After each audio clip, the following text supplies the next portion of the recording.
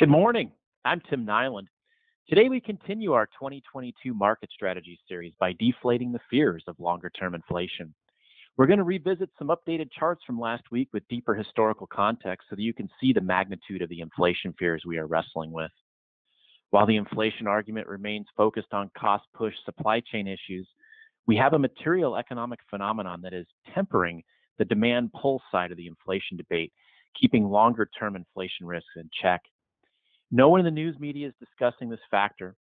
We're going to address this 100-pound elephant in the room that no one is speaking about and discuss how this factor is tempering demand push and keeping inflation from getting too far out of control. Before we get started, please like, comment, and subscribe and come back every week for more videos on investing strategy and making the most of Zacks Pro platforms. If you'd like to do the kind of analysis you're going to see in this video, then you need to have a Zacks Advisor Tools subscription. Just got a few housekeeping items before we get started. This slide deck, these charts, and my commentary are going to be available to you in the form of a newsletter. If you'd like to receive a copy, everyone's welcome. Just go ahead and reach out to us. We'll get that right over to you. Also, the 7 Zacks Advisor Tools charts that I'm going to show in this particular webinar, I've gone ahead and made them available as default charts under the Zacks library beneath the fundamental chart facility in Zacks Advisor Tools. Lastly, if you find my weekly equity strategy sessions valuable, be sure to mark your calendar now for our next Lunch and Learn webinar this Friday, November 5th at noon Central Time. My colleague, Zacks Senior Relationship Manager Meyer Thacker, will offer his latest webinar that sheds light on the question, is your dividend growth strategy at risk? Dividend strategies are considered to be relatively safe, but Meyer shows you that some S&P 500 companies used in these strategies have serious issues. He uncovers a number of the red flags, including interest rate risks, extreme debt loads, risky capital structures, poor capital allocation, and more. Meyer also offers 5 steps to ensure your dividend income strategy is fundamentally sound and well-positioned. Don't miss this session. It's this Friday at noon Central, and you can register for free at the link in the description below. Let's go ahead and get started. All right, this is a chart from last week that I've gone ahead and run a 30-year time frame for you to get even more recessions and economic cycles visible in the chart. And actually, I apologize. I went ahead and maxed this out. So this is actually a history going all the way back into the 1950s. And you can see, again, that latest CPI read for September 21 coming in at 5.4%. Again, this is CPI, all items, including food and energy. And you can see that we've had 3 similar scenarios play out over the years at this 5.4 that marked a turning point just prior to a recession. And again, I want to remind everyone that it's not necessarily the inflation itself that triggers these types of recessionary events. It's the Fed response to the inflation that triggers these recessions most of the time. Okay, so keep that in mind as we're going through this. But this is what has people concerned: is this obviously this rapid rapid spike in CPI. And we get the same confirmation in PCE. Again, all items.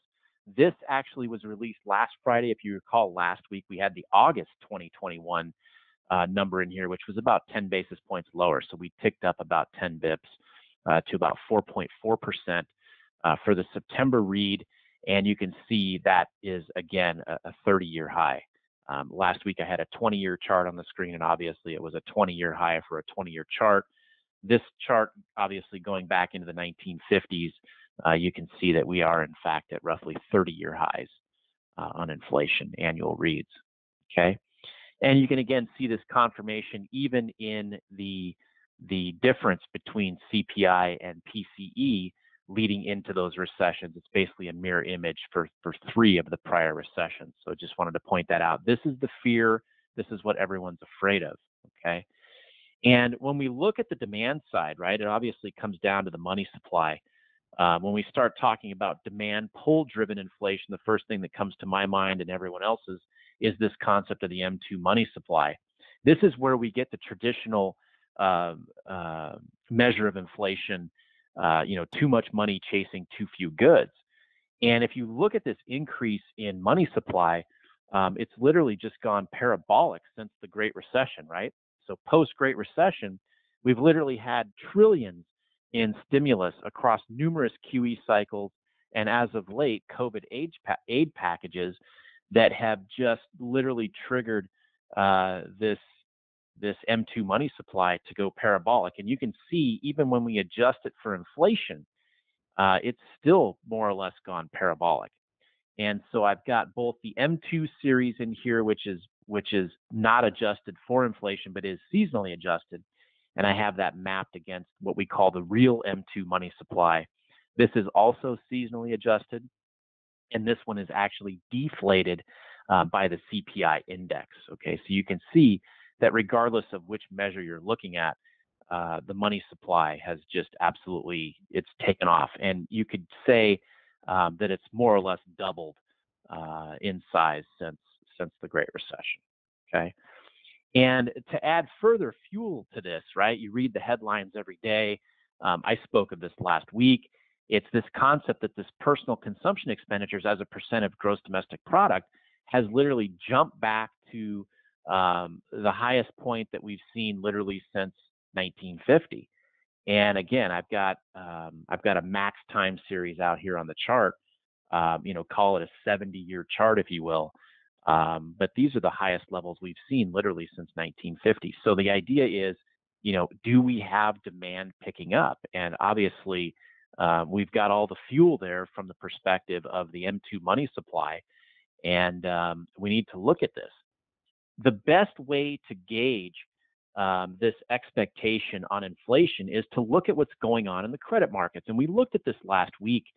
Remember that we defined this particular chart here as the 10-year Treasury minus that 10-year TIPS yield. And keep in mind that the TIPS right now are negative, right? This was the first indication that we've got some significance brewing here in terms of inflationary expectations. And I want everybody just to kind of see that trend of inflation just rapidly picking up. If you take the 10-year Treasury minus the 10-year TIPS yield, minus a minus becomes a plus. 1.58 plus a 0.95 gives you the 2.54. I want everybody to realize that we're still well within that range that we've been in literally for the last 20 years. So this is what we would consider inflation to be manageable, right? We've been here before. We've been here many times. Even though we are reaching the outer bounds, we want to see this series obviously mean revert and eventually taper back down. We don't want to see this thing break out. That would tell us that we've got perhaps trouble not only brewing from the cost push perspective, which we already have, but this concept of demand pull, right? We've got all this wood sitting by the fire in terms of the M2 money supply, and we're going to look at implications for that next. So this idea is, the credit markets have literally bid this inflation rate to only 2.54, yet the rest of the, investment community is looking around going, wow, this inflation is just out of control. So the idea is, are the credit markets actually correct? And this is the elephant in the room, right? This is what no one is talking about. And it explains why the credit markets have this 10-year inflationary expectation correct at this moment in time. And I want to make sure I stress this concept of at this moment in time, because this can change, right? But the idea here is that we simply have no velocity of money, right? So this M2 money supply literally collapsed during COVID and has had one failed attempt at a recovery. And you can see that right here. We had this spike up, and then it's literally just been trending down, right? So this is trending in the wrong direction for this demand pull inflation to really take hold longer term. Keep in mind that the velocity of M2 is the rate of turnover in the money supply, meaning the number of times $1 is used to purchase final goods and services included in the calculation of US GDP. So if you consider for a minute the fact that the monetary base has expanded, but the turnover of money has literally been cut in half, well, you can see why perhaps the credit markets might have this right. And this is the interesting thing that I find in reading the Wall Street Journal, listening to CNBC, and reading Fortune magazine. Nobody's talking about this stuff. And the idea here is, until we get some sort of return to normal in this in this velocity of M2, in other words, the turnover of the money supply, until we get more money changing hands.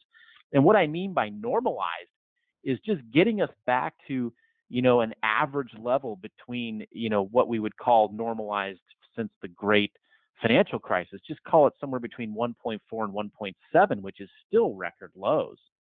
Okay.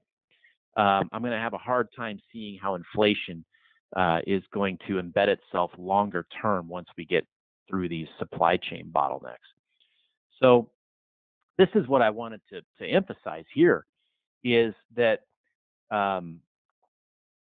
since the Great Recession, and I've got it highlighted here, or circled in red, I should say, the decline in the rate of the velocity of M2 has offset that increase in that M2 money supply. And keep in mind, this is the M2 money supply that is not the real series, right? So this is the one that's not adjusted for inflation, but it is seasonally adjusted. And I want you to see how these two are kind of like an inverse mirror image of each other. And this is why inflation has remained in check post Great Recession. Okay. Analysts, economists, and forecasters have been proven wrong year after year after year. I mean, we've all been expecting inflation to take off ever since we've had, QE1, QE2, QE3. Everybody was betting that the 10-year was going to take off, and it never happened. And that's primarily because the velocity of M2 just collapsed at the same time that this monetary base was expanding. Okay. So it's primarily because of this chart. And this chart is very, very difficult to forecast. But this is the reason why analysts, economists, and forecasters alike continue to be proven wrong year after year. So we need to pay attention to this particular chart. And again, this particular chart where we map the velocity of M2 against M2 in separate panels, this is available in Advisor Tools. Again, I have it saved as a Zacks default chart beneath the fundamental chart facility. So go ahead and reference that on your own after the webinar. Okay. So what would cause this concept of velocity of M2 to move higher, right? I mean, obviously we've got government spending, right? We've got another several trillion on the docket to be passed for that, right? So outside of that, that's what we're concerned about, is in addition to government spending, what are these key factors that we could monitor using Zacks Advisor Tools that would basically tell us if we can expect velocity of M2 to start moving higher and perhaps trigger that demand pull inflation. And the first one I want to point out is the personal savings rate. And what I want everybody to see is what that median trend looks like here post Great Recession. And you can see that leading into the financial crisis, right, when everybody was going crazy buying anything that they could resemble as real estate, we had this massive, massive dip in the savings rate, right, which obviously fueled inflation. But since then, we've had an inflation rate on average that's been hovering, right around 7%. I should not say inflation rate, a savings rate. And you can see that during COVID, when everyone was under lockdown, I mean, we literally just were stockpiling, all of our savings because we were in lockdown. There was no way to more or less spend it. And you can see that we've actually reverted more or less back to post-Great Recession, what I would call a mean or median levels. And so what we want to look for going forward is this personal savings rate to decline significantly before we get too worried about, the velocity of M2 being fueled higher and triggering this demand pull inflation, which would obviously trigger inflation more long term. And so personal savings rate, one to keep an eye on. Okay. I don't have recession shading turned on in the next several charts because I didn't want the recessions themselves to be a distraction from what's more important. The most important part of this chart is going to be that trend post-Great Recession, right? This is what we call the normalized personal savings rate. You're going to see this in the next couple charts. So I didn't want you trying to analyze savings rates relative to recessionary periods. It's not as relevant as what we would consider just a normalized savings rate. This is all about pumping more turnover into the economy in terms of the monetary base. So the next chart is going to be the consumer loans. And obviously, we would want to see a lot more consumer loans to push the velocity of M2 higher and trigger that demand inflation. And right now, we are literally sitting at a 70-year median level all the way back to the 1950s. We're literally right square in the middle of it. So even though we've got these record low levels of interest rates, we just don't have consumers rushing out to take out loans. And so this is obviously keeping that velocity of M2 suppressed and keeping that demand pull inflation more or less under wraps. Can you imagine a scenario right now where we had consumers going and taking out a ton of debt to buy goods at the same time we have this cost push supply chain driven inflation phenomenon going on? The Fed would more or less be forced to play their hand. And they haven't been forced to play their hand. And one of the reasons why the Federal Reserve hasn't raised rates yet is because they're trying to encourage lending, okay? Because right now, from the consumer loan perspective, we are literally just sitting at 70-year average levels despite interest rates being at record lows. Now, on the commercial loan side, the scenario is even worse for getting the velocity of M2 higher. And now you can really see why the Fed has left interest rates low, because we're trying to spur commercial borrowing. It's just not happening. We are well below what we would call 70-year median levels of commercial loans. And this is for all commercial banks. Again, these charts are available in Advisor Tools for you to look at. And this is a max history going all the way back to 1950. And so we need to see a lot more commercial lending. Banks need to lend. Consumers need to borrow in order to get this velocity of M2 higher. And more importantly, they need to spend it. They can't just sit on it. It needs to be spent. It needs to be turned over in the economy. Okay. So what I wanted to leave you with was, for me to become fearful of inflation longer term, I just want to go back one slide here. I would more or less need to see the velocity of money gain steam and revert to more normalized levels, right? So outside of government spending, like I mentioned, I would need to see banks lend at a much higher level than they are currently lending. I would need to see consumers and business alike spending at much higher levels than they're currently spending. All of these are necessary just to get us back to normalized levels of velocity of M2 money supply in that 1.4 to 1.7 range that I mentioned. Until the velocity of M2 picks up steam, and in the absence of a significant policy misstep from the Fed, I believe the inflation we are currently experiencing remains more of a short-term supply-side cost push issue and will abate over time once supply chain bottlenecks begin to unravel. For this reason, I believe that we will continue to successfully climb the wall of worry throughout 2022, and I remain optimistic overall for the markets in 2022. Right now, the largest risk we have beyond a Fed policy misstep is the inflationary expectation itself continuing to embed longer-term price and wage increases. So the sooner we can clear up the supply chain bottlenecks, the better off we will be as price and wage pressures begin to subside. If we end up in a situation where supply chain-induced cost push inflation remains elevated at the same time velocity of money-induced demand pull inflation heats up, like I mentioned, the Fed will be forced to play its hand and respond with policy that could risk tipping us into a recession if long versus short-term inflation risks are not carefully managed. My intent here is to arm you with the facts and the charts necessary to monitor the inflation situation for yourself so that you can make your own educated 2022 market strategy.